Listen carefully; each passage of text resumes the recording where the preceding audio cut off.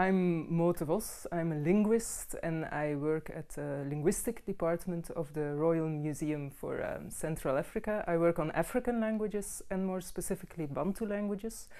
Bantu languages are spoken from Cameroon, that's in the northwest, all the way to the east and then to the south, and that's a very large area of Africa. Those are 500 Bantu languages, and the name Bantu is derived from the word for people in all these languages.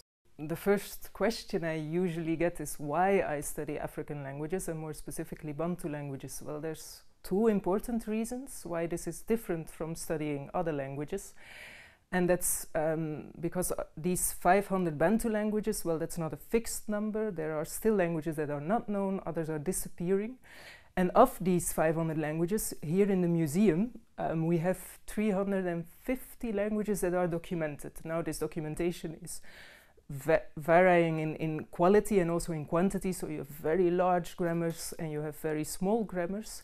So that means that there's still a lot of work to be done, so a lot of grammars to be written, which is very nice. I really like grammars and dictionaries. For example, if I would go to a new country, as a tourist, I would return with a dictionary or a grammar. So that is one important reason for myself. Another reason is that African cultures are oral cultures, so a lot of their history, tradition and knowledge is transmitted orally from generation to generation, and this means that, well, if a language disappears, there's a whole world of information that also disappears. Since these languages do not have written text, the only way to study them is to go to the field, so to meet the people that speak the languages. That's the only way to study them, and often this means going to very remote villages, because in the larger African towns people speak languages that are already described or they speak ex-colonial languages. Next to being remote, they also don't have a lot of facilities, so that means that our work as linguists is also rather simple, so you can do a whole lot with just a pen and paper.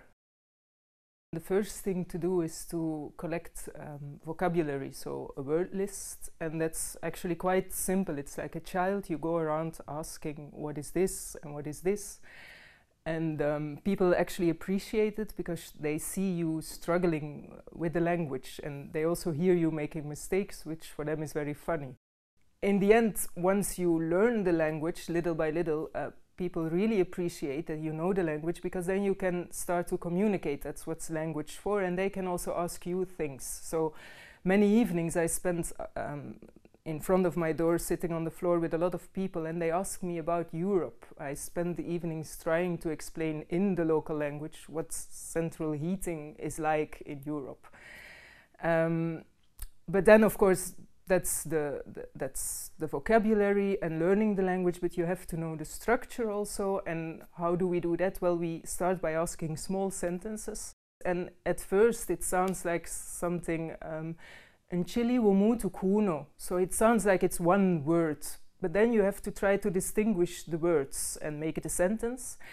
Once you have the words, you can try to see what these words are built of. So you divide the words in several parts, and in the end you know, well, this sentence just meant, how are you this morning?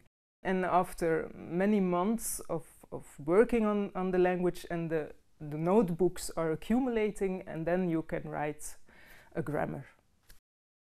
The nice thing is that there's still so much to do once you have a grammar and a word list of a language. So firstly, you can try to make a pedagogical grammar out of it, or textbooks. And then next, these grammars are used to reconstruct the history of a language. Since there are no written texts, we have to do it by comparing languages.